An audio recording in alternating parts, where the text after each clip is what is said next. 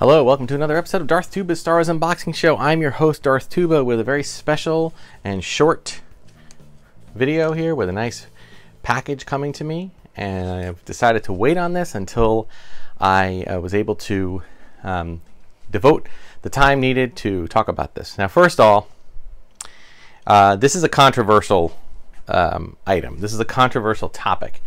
And depending on who's seeing this video, some might think it's awesome and others might think it's horrible and horrendous and terrible. And I'm here to say to everybody that I appreciate everyone's opinions and I do respect them, but you know, I've made the conscious decision to do this and collect this type of an item, and I'm going to stand by it. And I don't think that makes me in any way a bad person. But if you disagree, I respect your opinion. But so for those who don't know what I'm talking about, let's go into this. This is actually a box with some more custom figures, okay? Custom reproduction figures. And it is something where there has been a lot of, if you go onto any kind of Facebook group or any kind of discourse or things of that nature where you can actually get into groups about collecting and customizing and reproductions, there's a lot of opinions on this. The one side of it being that the reproductions that are of things that have never been made before is fine. Reproductions of things that maybe are full out customizations is fine. However, if you do a reproduction of a vintage figure that's already been released, even if it's a rare one, it's a very bad thing. Even if you do put like something on the figure itself to indicate that it is a reproduction, it is considered to be taboo, and for some people not something they don't do because, and they think of it from a value standpoint. If you're trying to sell, you know, if the person is selling an item for very inexpensive that's a reproduction, it's cool, everybody understands that.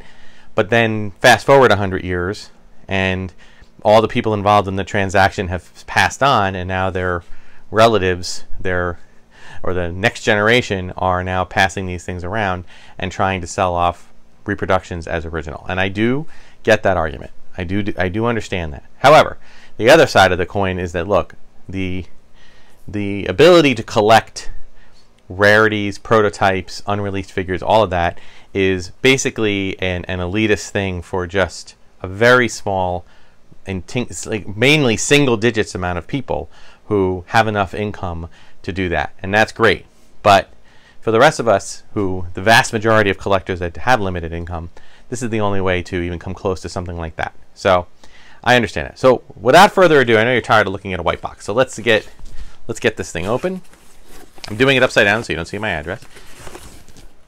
Okay, and in it we've got two more white boxes. Okay.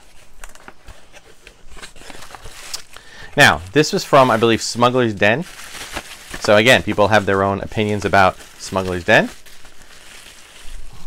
Okay, now, some are going to argue and say, you know, this is not bad because this is what they called, this was never released, and a vintage figure that was never released in the Empire Strikes Back card.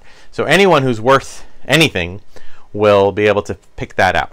Okay, there's also little telltale signs that that this is, the weight of the card, while very good, is not exact to the weight of the original cards. So there's that as well. Okay, but this is an R3PO, which, as you know, you can see by the photo, found its way into the in Hoth. And like other figures, it only has a blip on the screen. But I kind of feel as though this is something that says, all right, well, that why they chose to have a Hoth trooper or a, alien character that was a blip on the screen and not another droid, especially considering that it is essentially a C-3PO mold that can simply be painted another color, is questionable to me. Okay, but there's R3PO, okay, and it's got this nice little card, nice little bubble, unpunched card, very cool. And then if you look on the back, it's pretty much a standard collect all 48. Obviously, this character is not included in part of this, okay, because it's a vintage it's a reproduction of a non-produced figure. So I guess this particular one will not upset too many people. My only complaint about it is that it says Kenner, and sometimes there are places that will do reproductions and actually put the reproduction name on it. Now I do believe there's a reproduction somewhere on the figure's leg or arm or foot, all right, but it would be good to put something here to know that it's a reproduction. Okay, only because the one area I see something like this getting thrown into a mix where it might, if somebody where it might sell for more than it's worth, would be if a person years from now decided to sell off an entire collection of vintage figures and was selling them at $300 a pop or some crazy number like that, and they just inserted this as part of it. Okay, you can tell by the outside here, this is really well done, but you can just tell by there's a slight fading on this, almost like a copy of a copy type thing. So maybe that's on purpose. But yeah, all the trademarks on the bottom are essentially nothing about the customizer who made it. So I would have appreciated that. It's not a big deal since this figure was never produced, so anybody who's trying to collect figures should know that, but nonetheless. So I think this one doesn't really dance around the controversy too much. But let's look at the other one. I'm going to put this one here. All right, this is the one I think is going to kind of make people go, what? All right, there it is. The man, the myth, the legend, the blue snaggletooth figure. Now, I currently own a blue snaggletooth figure, although I will say that I don't handle it. I put it in a little case and a display area, and I leave it alone because the head is barely staying on. It's like wobbly, okay? But it is a very good reproduction of a blue snaggletooth figure. Now, for those who don't know, blue snaggletooth is an extremely rare figure that was not released on a card. It was only released in a 4-pack of figures that was part of a Cantina Adventure set, kind of cardboard diorama playset. I believe it was a Sears exclusive, either Sears or JCPenney, I can't remember. And this customizer put, again, it's just same idea with our 3PO, put this on a card, a never before existing card, okay, but captured a very nice photo. I don't even think this photo is real. Like, the color has been photoshopped, because I don't ever think he was. I believe the way the story went was that the figure itself was a was a black and white photo that Kenner had to make the figure. So once they realized when so they made it tall, they just created a color jumpsuit, and they didn't see anything with hands or feet, so they gave him regular hands and go-go space boots. And then once the movie came out and they realized that it was a shorter character with a different color, they reproduced it. I believe that is how the urban legend goes. So it was never released on a card. So on that sense, you know right away, any collector knows that this is not an original. This is a reproduction. But the figure itself, you're going to have to look and see. I don't see anything on the figure, here. You'd have to look on the back of it to take it out of the package to see that it's a reproduction. Okay.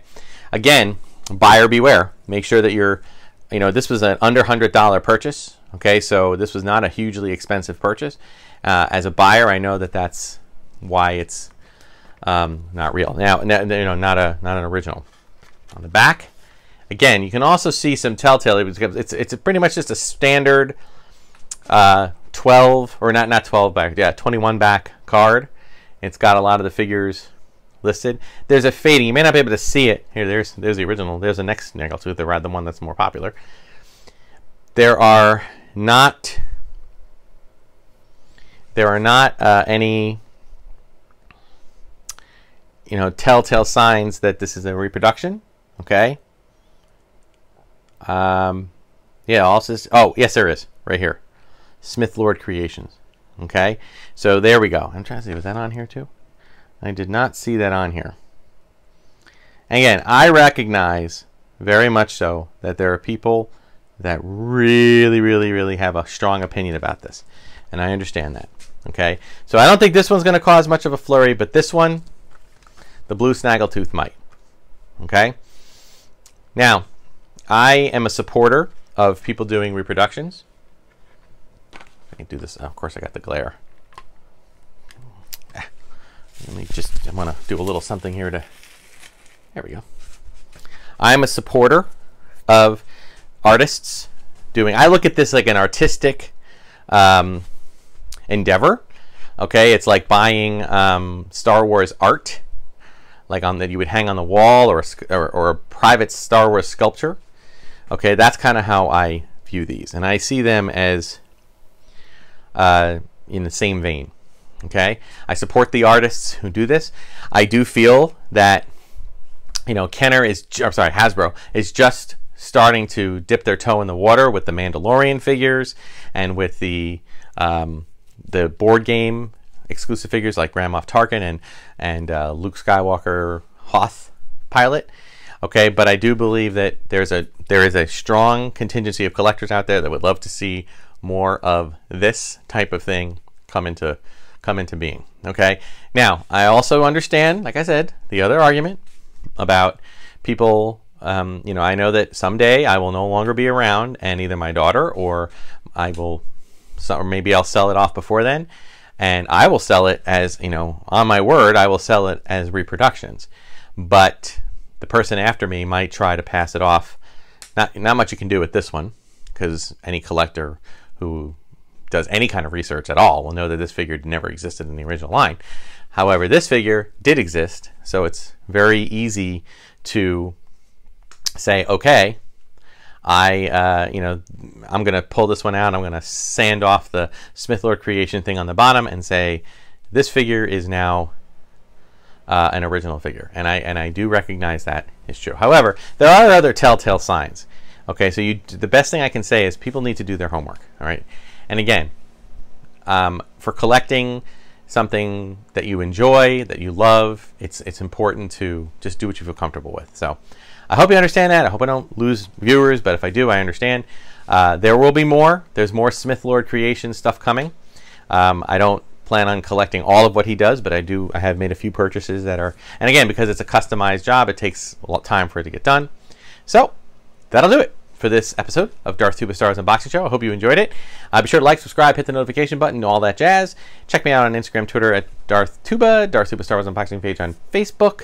If you want to support the channel, check out the Star Wars art that I have for sale on TeePublic with shirts and hats and other things.